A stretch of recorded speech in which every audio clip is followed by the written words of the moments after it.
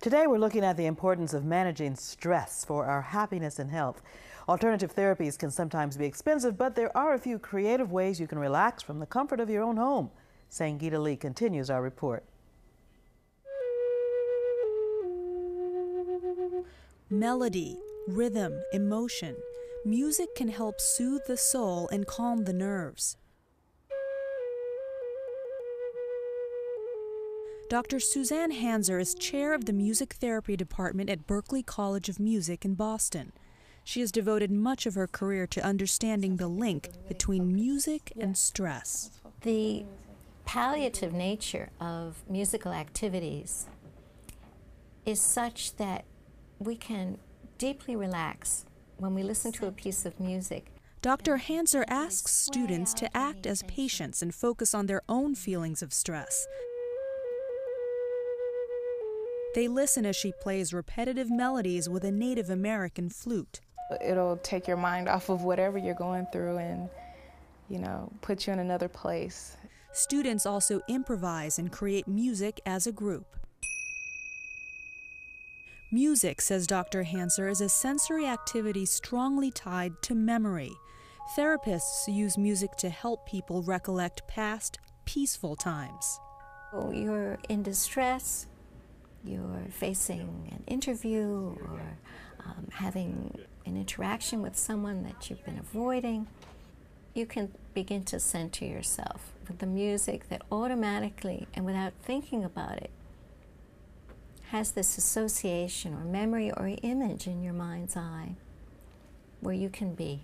Berklee junior Whitney Jones is eager to explore a career in music therapy. By helping this one individual reduce stress or teach them techniques of how they can cope with issues in their life through music is raising the status quo of society. Visual art can also alleviate stress.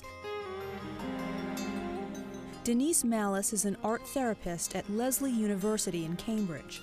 Oftentimes, feelings can be very bottled up inside, and it's hard to really differentiate what sometimes even a physical feeling is from an emotional feeling. And so art can often help to really differentiate that by having someone express it in a visual image.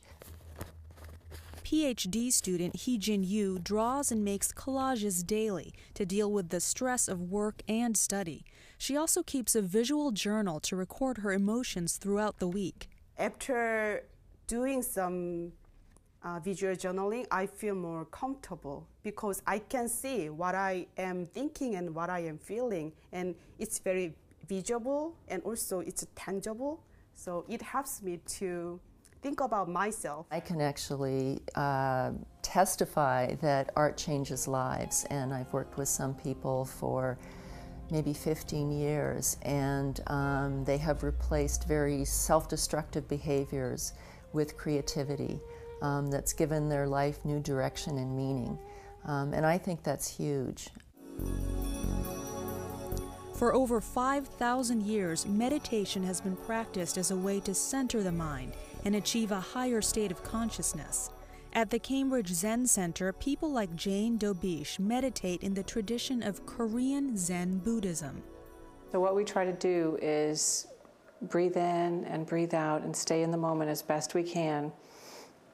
And it's not just for the purpose of peace and relaxation only, but it's also to develop clarity of mind.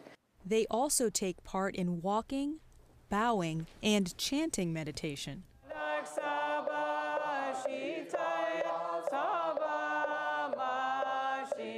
The clue to clarity, Dobish says, is not to identify with every thought passing through the mind. As you breathe in, you can say in your mind 1, breathe out 2, in 3, and so forth to 10. And you'll discover usually, actually always, eventually, that you get to 3 or 4 and already then you start to think about this or that. And as soon as you realize that you're doing that, you start over again. Bo-Mi Choi teaches social studies at Harvard University. She meditates after a stressful day of lecturing. First, I start breathing, deeply, and then at the beginning, just try to just concentrate and see what's going on in my mind without judgment, just a very gentle, accepting way, just like they say, you know, thoughts are like clouds that appear and then disappear, and you just don't hold on to them. Choi says the peace she finds on the meditation cushion helps her welcome each new day. Things just don't touch you as quickly. You know, you have like this sort of lag time, but which is a good thing, I think, because we are usually so reactive. And I think the way in which you can achieve that is by, sitting quietly, just find a corner, you know, during the day and just breathe. Meditation will soon have a new platform online.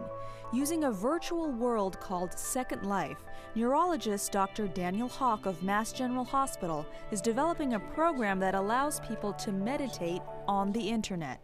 Some people like to call it a virtual world. I think that's the most usual term for it, but some people call it a synthetic world. Second Life participants create virtual versions of themselves called avatars. Within the medical community specifically, a lot of folks use this space to communicate and travel in ways that normally they wouldn't be able to in real life. Marco Sinelli is a medical student who helped create the Second Life environment. What they can see is the poses that they're trying to do so that they can try to recreate that in real life if they wanted to. And also just looking at what the avatar is doing, there is a sense of peace. In the coming months, people will be able to socialize with others and attend weekly yoga classes from the comfort of their home. We really focus around three main premises. Number one being a social area where people could come and kind of find out what other people are up to. The educational area is going to be where folks come to get their weekly lesson plans. And then the third and final piece that we wanted to focus on was creating a dedicated meditation area where people could come and kind of, you know, as they look out onto the ocean or the virtual ocean, they could find a place of serenity. Dr. Hawk, who specializes in epilepsy, hopes that the ability to receive instruction and meditate online will improve the quality of life for those unable to travel to a meditation center. I see an improvement when I really work closely with patients to help try to reduce their stress, and so I see this as the next sort of formalized approach to doing that. I think it'll be very valuable. Up next, the study of positive psychology from an expert at Mass General.